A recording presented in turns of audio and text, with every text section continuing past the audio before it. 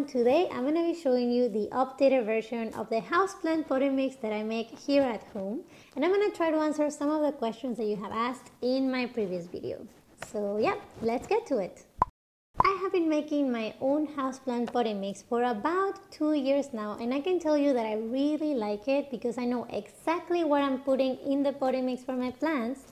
And also, it's a very relaxing process, so I really like making it. For the ingredients, as you may know from my previous video, I like to use 7 parts of coconut coir. So this is basically coconut husk compressed into a brick like this one. And it is very good for moisture retention, and I really like using coco coir because it's a very good alternative to peat moss. As you may know, peat moss is not a renewable source. In fact, it's a fossil fuel that takes thousands of years to make. And this one is a renewable source, so I like to use it instead of peat. When you buy coconut coir, you will generally get something like this, which is a very dry, heavy brick. And all you need to do is to cut it into small pieces, however much you feel that you will need, and add water so the coir can absorb it like so. After about 5 to 15 minutes, depending on the amount of coconut coir that you have, it will be ready to be used. The next ingredient that I add to my mix is 2 parts of worm castings.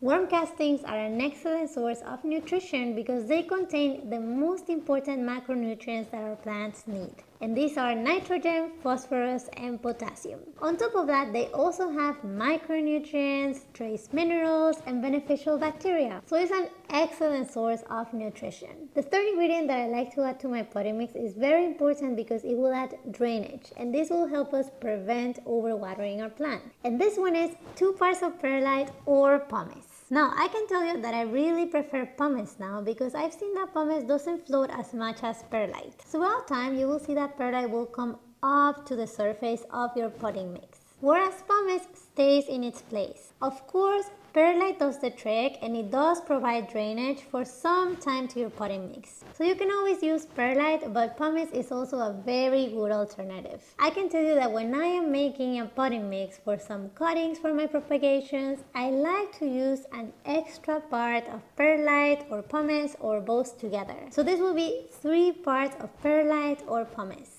This time I'm just going to add an extra part of perlite. This is because I'm going to be using this potting mix to pot a cutting from my PILEA PEPEROMIOIDES. So I want it extra fluffy so the roots can grow and breathe. Once I have added all of my ingredients, I mix them all together and then I use them to pot my plant. So let's just pot this PILEA here.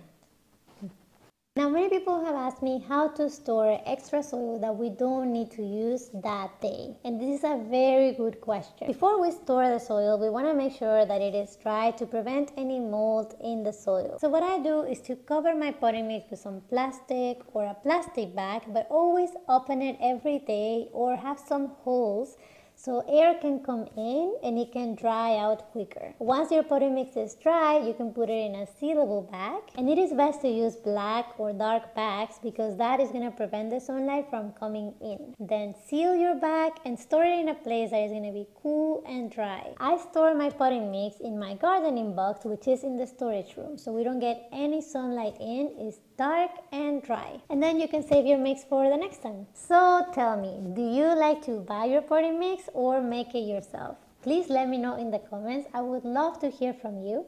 And as always, I will see you in the next one. Okay, ciao!